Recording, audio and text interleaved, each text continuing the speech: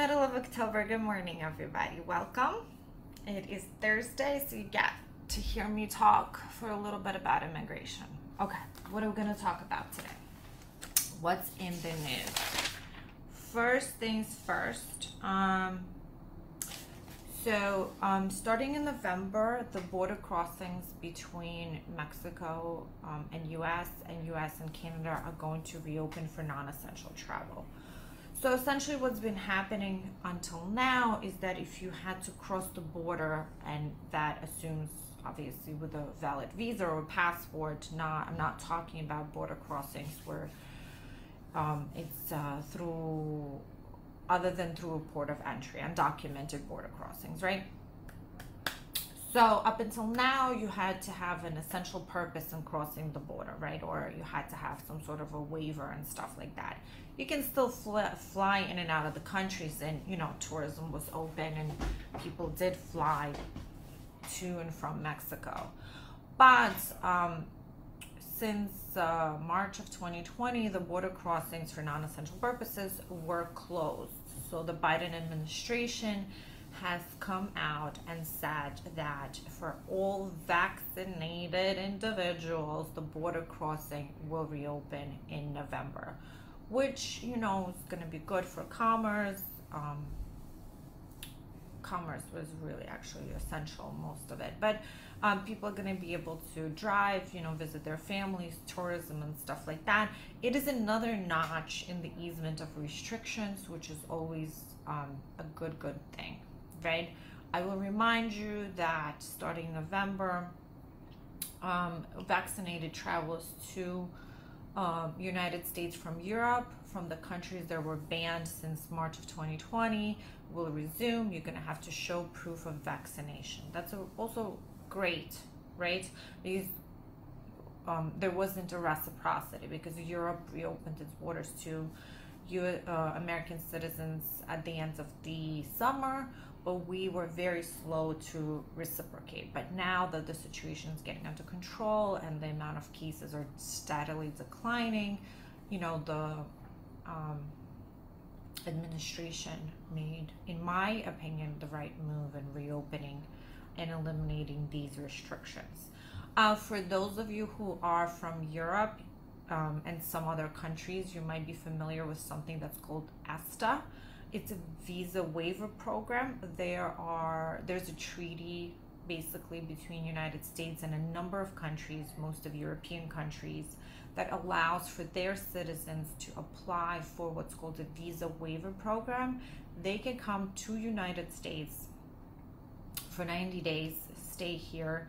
They can't work, but just for visit purposes, and they do not have to actually apply and go to the embassy every single time, right? It's a type of program where a traveler can come without a visa. Now, on the reciprocal side of it, U.S. citizens have been historically able to go to Europe and the Schengen area for 90 days. We didn't need to have any paperwork done except booking a flight and going. That is slated to change in 2023. Europe, Schengen area is going to, Schengen zone is going to impose reciprocity schedule on us, so we're going to have to apply for a program that is similar to what they have to apply to come here. So if you're a citizen, you're no longer going to be able to just book a flight and go. There's going to be a little bit of paperwork involved, but that's not coming for another 2 years. We will talk about that. What's big? So announcement that is big is the following. ICE has, especially under the previous administration, been heavy on the arrests at workplaces, right? So let's say you are a restaurant and they know that there are undocumented immigrants that are employed at the restaurant. They would, so to speak, raid the place, arrest the undocumented individuals, and then from there, they will be detained, and then each one would have a process. Some of them would be able to get out, some of them would be deported. It would be all a whole thing, right? But each could have its own individual case, and then each would either hire an attorney or maybe already had an attorney or were already in process of doing documents. Now the priorities are going to shift. They're saying we want to shift from enforcing against employees to enforcement against employers. So they're going to say, like, we want to now go after the people who are employing people who have no documents, right? So if you can capture 10 individuals who are undocumented working in a given establishment, or you can go after 10 employers who each employ 10 individuals, that's already 100 people. So I kind of understand the rationale. It is also like backing away from putting the entire burden on the undocumented employee and holding essentially in theory responsible the employer who is not complying with the U.S. immigration laws also accountable. Right? It's a philosophical debate. Whatever you can agree or disagree with it, you can talk about it, you can ask questions about it. I'm just reporting the facts.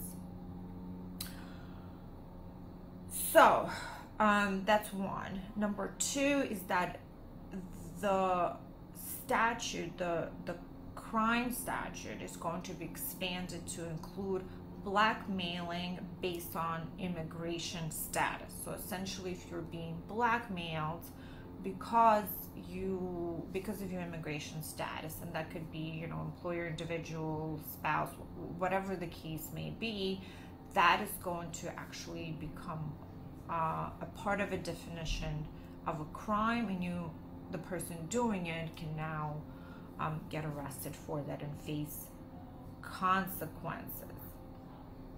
Which, again, I'm not taking a stand why we're one way or another. There's always complexity to every single case, and we have seen so many across the borders, unfortunately, that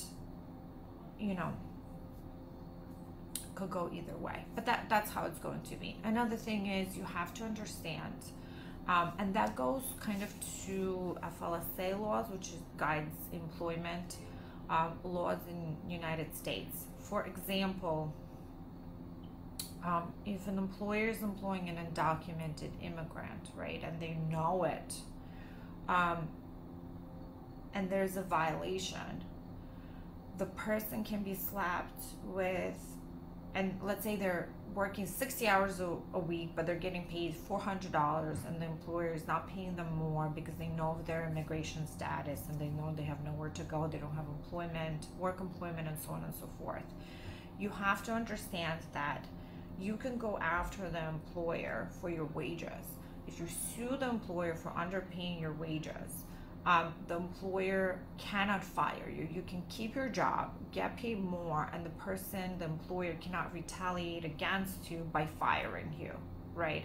So I happen to work with a lot of people in service industries, people who work as, nannies, people who work as caretakers, delivery people, bus boys, waiters, and so on and so forth, construction, who are severely underpaid. And the major fear of the people is if I complain, I will lose my job. That is actually not true. If you sue your employer under FLSA, it's a strict liability statute, you will get to keep your job. The employer cannot fire you. That would be a retaliation. So, and now basically they're saying that the person can also be hit with a smuggling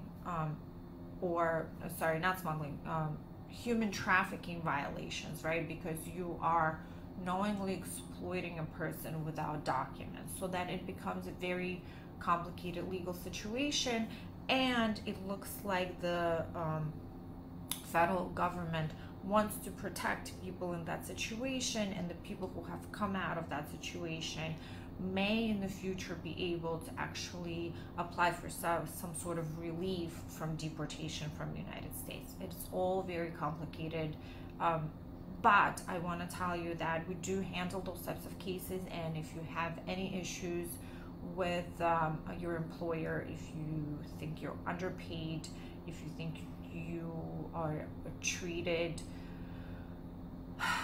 differently because of your employment status, if you are penalized financially for things that you think you should not be penalized for, if there's any type of financial manipulations that are going on, and you feel defenseless because you don't have status in the United States, please know there is a way forward, and there's a way forward without you actually losing your job. Come talk to us about it. It's very important. And a lot of the times we can help, right? A lot of times we can help. Every single case requires an individual conversation, individual questions, and never compare yourself to somebody else, because people will come to me and say, oh, I was referred to you by such and such, you did their case. We're like, we're very happy, thank you very much for the referral, but your case is substantially different. It has different fact pattern, therefore it requires different work, different processing times, and so on and so forth. So this is very, very interesting. Okay. Another thing that has been a shift in priorities is that under the previous administration, let's say you have gone through the immigration process and you had a deportation order, and then let's say you got married to a US citizen and you're ready to fix your immigration situation. One of the things that is required before we can deal with your deportation order is an interview at the offices of USCIS, where you and your spouse would be interviewed together. So under Obama, it was safe to go for an interview with a deportation order, and the officer would only concentrate on your marriage, or let's say if a child is applying for you, only concentrate on that family relationship. Under Trump, the priorities has shifted, and if a person walked in an interview with a deportation order, most of the time they would have been detained, and then the process would have to happen, while being detained, if they were not released on bond, if there were other considerations, and so on and so forth. Now we're back, right? So we've had people go into interviews with the active deportation orders, do the family interview, be successful at it, and then move on to the next step, which is dealing with the deportation without the consequences of actually being detained. Again, I have to say it's a case-by-case basis, even though their priorities are not to detain right now. It also depends, criminal background history, the officer, things can really shift. So if you have a deportation order and you have an interview that have to go to USCIS, you should talk to an immigration attorney to see what the options are, the documents you should be coming with, and the things you should really be prepared for when you go in there. A lot of embassies remain closed. Unfortunately, we are getting interviews. A lot of the Ecuador is definitely having is definitely processing cases. A lot of Caribbean countries are processing cases. We haven't heard anything from Jamaica, but a lot of Latin American countries are processing cases. We had some successes in Eastern Europe outside of the Schengen area that were pretty successful, and we've seen a phenomenon where an embassy will open up for a few weeks and then close down, and then we have to shift to a different embassy. That has been quite hard. But a lot of them remain closed, and even if you want to check it out, the best place to start is just to go to the embassy's website, and a lot of the times at the very top it'll say embassy is only processing such cases, not processing such cases, limited in its capacity. All embassies have emails and phone numbers that you can certainly reach out to, and some of them do not even respond right now to emails. So that remains an area that we're looking for improvement on, and I'm hoping after New Year's we will hear some good news on that. Okay. As of right now, immigration court is operational. Cases are moving forward. Some of them, of course, do get rescheduled and stuff like that, but the cases are moving forward. Hearings are happening. USCIS is at full force. They are interviewing green cards. They're doing naturalization applications, and they're full force interviewing, right? And we've actually seen a slowdown and speeding up in processing time and shortening of the processing time. So some of our clients were pleasantly and unpleasantly surprised. We've had cases that were filed this year and people already got green cards this year. We've had multiple cases like that. But the processing times have remained longer than historical, right? If you take, let's say, the Obama years, they were faster. Then there was a very big slowdown, and then we're kind of getting back on track, and stuff like that. So that's all the news for today. Let me know if you need me to talk about anything interesting, anything that's interesting to you next time. Let me know if you have any questions. You can reach out to us here, or this is going to be uploaded to YouTube, where you can find things I've talked about before. They are segregated by subject, so you could just read the caption and it'll say what it is that I'm going to be talking about in the specific segment. I wish everybody a great end of the week, and I hope to see you all back here next Thursday. Thank you, and have a great day.